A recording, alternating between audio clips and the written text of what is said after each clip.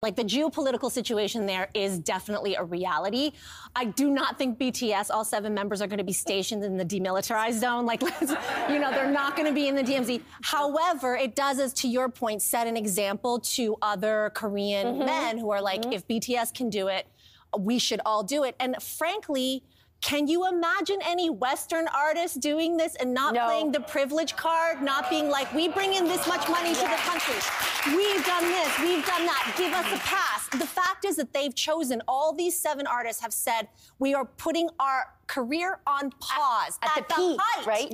of our career. I mean, to be clear, U.S. doesn't have conscription, but, But sure, still. but I mean, they use a pass to get at the front of the line for the donut store. You know what I mean? So, anyway, that's why we love them, why we remain loyal. And 2025, Bangtan forever, I will be right there.